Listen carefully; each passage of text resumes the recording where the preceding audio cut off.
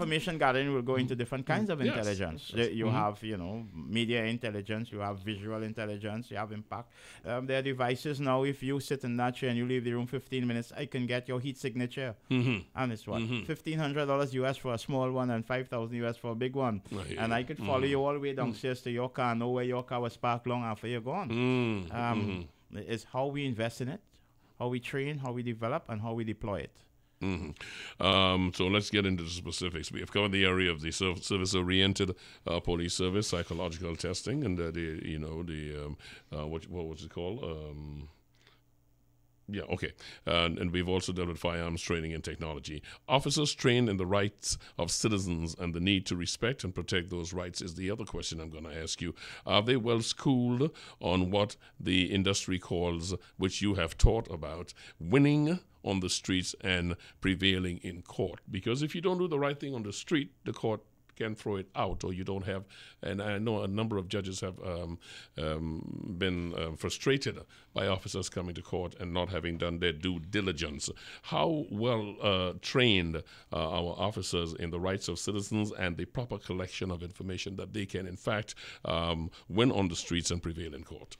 Well, that's a wide-ranging question, but I'm going to kind of break it down to the best of my knowledge. I had a discussion with a provost not too long ago. The whole concept of their training and development would be based upon professional recognition of the academy.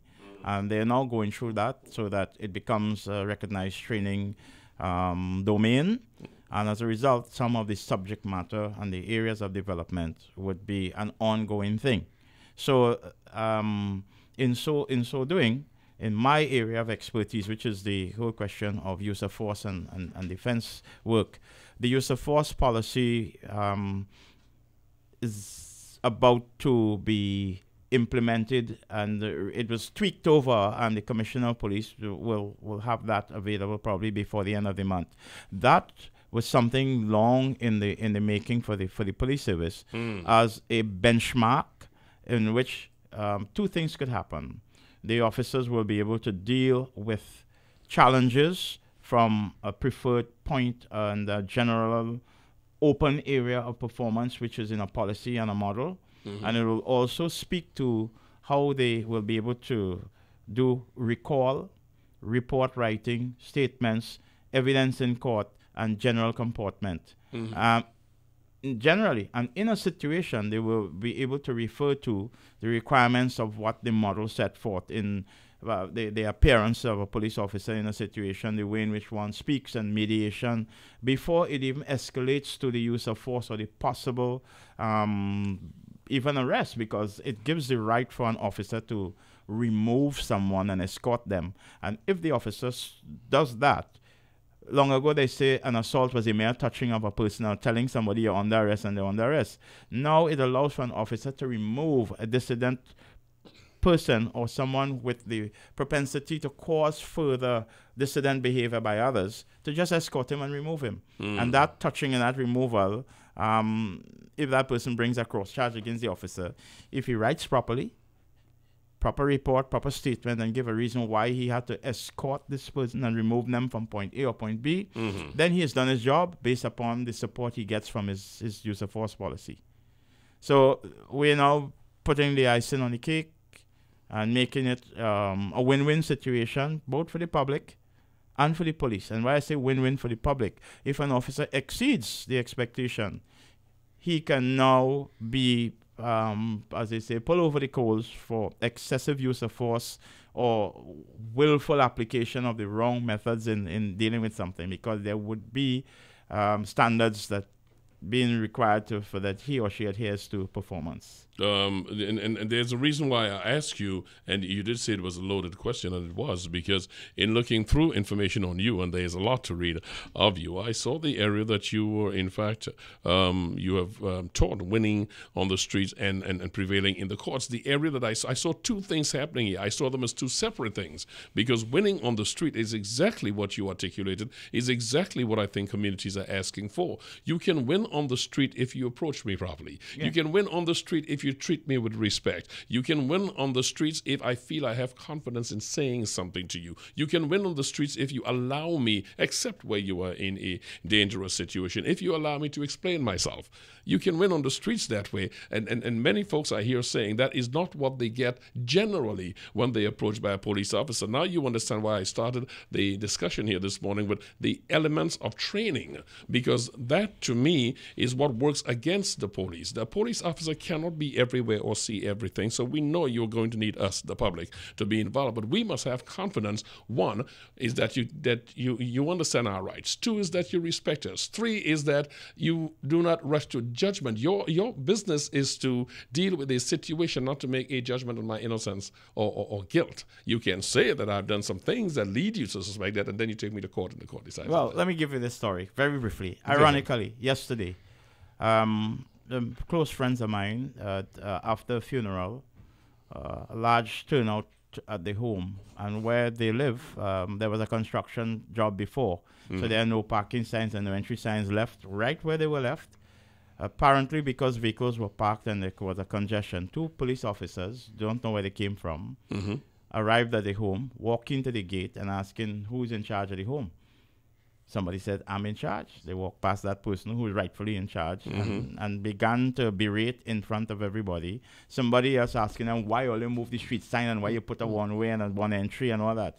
And that, and they were so sure that a member of that entourage were the people who put the no entry sign and blocked the road for their own private concern. Yes. Now, the irony that I'm thinking about is when the death occurred at that house, I was called and I got in contact with the Sinclair police station, and the inspector there, in all his respect, extended himself and had the officers go to the home and did certain things, right? So that there would be an expectation of cooperation and expectation of the culture that there would be a lot of people.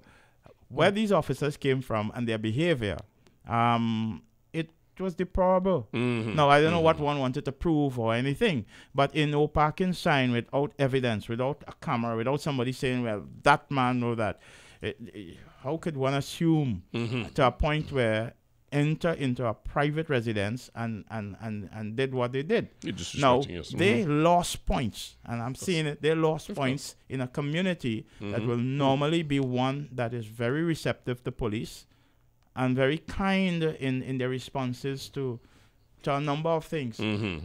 So winning on the street is not only about violence. It's not about drawing a gun and shooting the guy down. It's about good day, sir, good day, ma'am. Sir, your car parked badly here. Can you move your car? And a number of civil type behavior that will get old people, young people, and other people sympathetic to you. So if something happens, somebody watching your back because you have already won your position on the street. Now, to prevail in court now will be the other side of it. If and when something happens, how do you articulate? How do you give the evidence? How do you address the court? How do you sound as though you're speaking the truth? Although sometimes I do not know really. I do not know because I take officers to the range, tell them, I want you to load a magazine with 15 rounds, fire 5 rounds. And at the end, I smile. And at the end of the day, I say, count how many rounds in your magazine. Did you fire 5? Yes, sir, fired 5. They take the magazine out, 5 from 15 leaves 10. When they check the magazine, they only have 5. I said, did you know you fired 10? No, sir. So if that is done on the range where preparation for behavior and response and you lost count and you're not scared, nobody pull a gun at you, nobody's threatening to chop you, your life is not threatened, and you lost count in that kind of psychological moment in firing. You go before the court and you tell the judge, really, I did not know how many shots I fired. It was not my intention to fire 5 or 6. It was my intention to stop the person who was threatening me, because that is the purpose for which I'm trained. I'm not trained to kill anybody. I'm trained to stop someone with my firearm. You don't hear that. No matter how you look at it, winning on the street is a combination of all that you articulated earlier.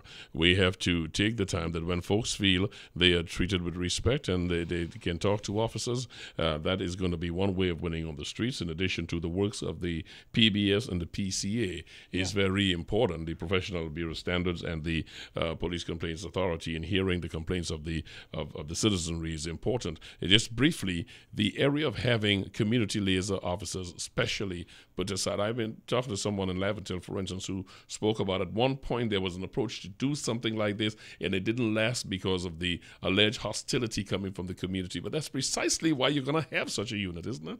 Well, I heard differently because two or three of the officers who I was trained with, my batch, retired now, and one of them, he's doing his own thing. He's an NGO, and he's back in what you call the high risk areas, and well respected, and it had nothing to do with the community not wanting them. I believe it was based a little bit sometimes how the community would see itself having to relate to the officers on the street, where they may become suspect by other members of the community. But when you get past that, and the agenda is not spying, but the agenda is to use the resources within the community for a good purpose, and you have a lawful intervention that will inform, instruct, and direct, then there's no way that program would fail. And you in New York, and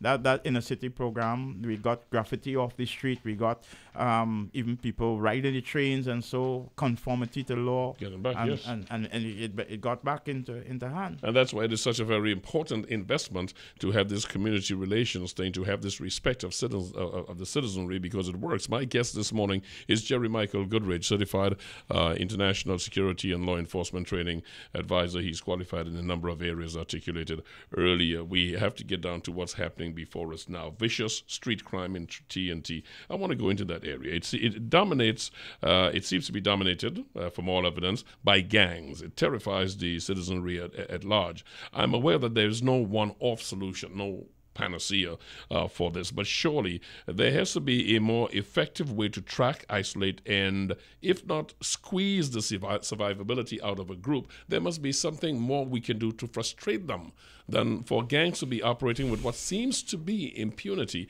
I'm trying to understand, what are you seeing that is not being done?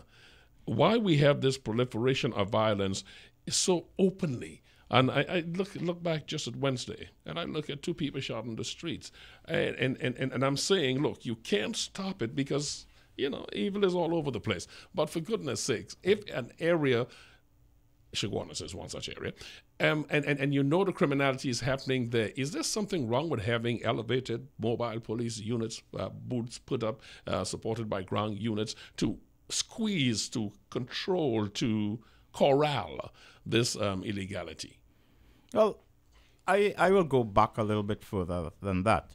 If we look at what is happening in the primary schools, and we look at the herding, I call it the herding that's going on, you have classes where a teacher would come to school and have to deal with 40 students, 35, 30 students in a classroom. One does not even monitor behavior. One looks at whether you did your homework or you could work on in the class, and then for most times, that is as far as the teacher can go, because the potential to do anything else is limited. Then student behavior. Then it is not supported in a positive way by parents. Some parents actually seem to encourage their children in a particular type of behavior. So if it starts at that level in the primary school, and it gets to the secondary school, obviously there may not be what we call